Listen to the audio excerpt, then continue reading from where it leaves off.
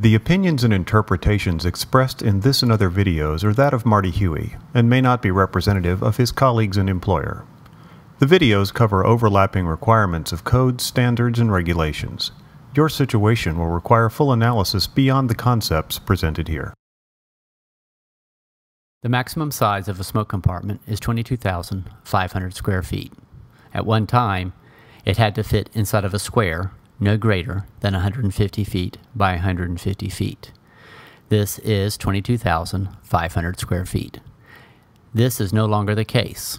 A smoke compartment could be of any length, of any width.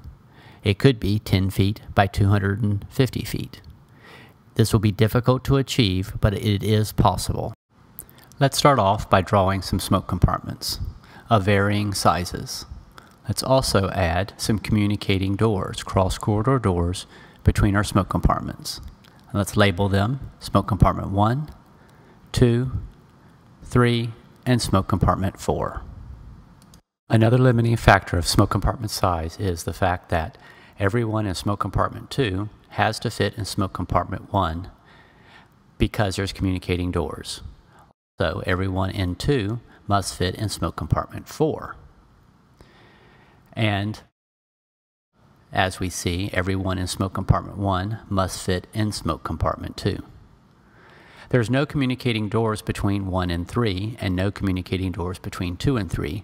Therefore, we do not need to concern ourselves with this calculation that we're getting ready to do. With smoke compartment 4, we have communicating doors between 4 and 2 and communicating doors between 4 and 3. So let's assume 22,500 square feet for smoke compartment 4. Now, the occupant load number that we have to use for transferring patients from one smoke compartment to another are 30 square feet per person on a bed floor. And if it has one bed on that floor, that's the number we're supposed to use.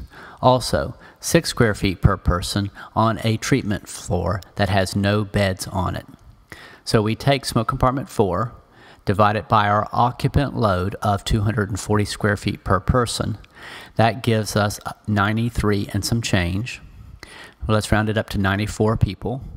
And we multiply that by 30 square feet for the number of patients we need to move. That gives us 2,820 square feet of floor space we must find. This floor space can be in the corridors, offices, and other patient rooms. Cannot be any hazard space. Please post or email comments on what you've seen. Suggestions for future topics are also welcome. Marty enjoys learning from the experience of others. More videos will be added, which can be found at martyhuey.com.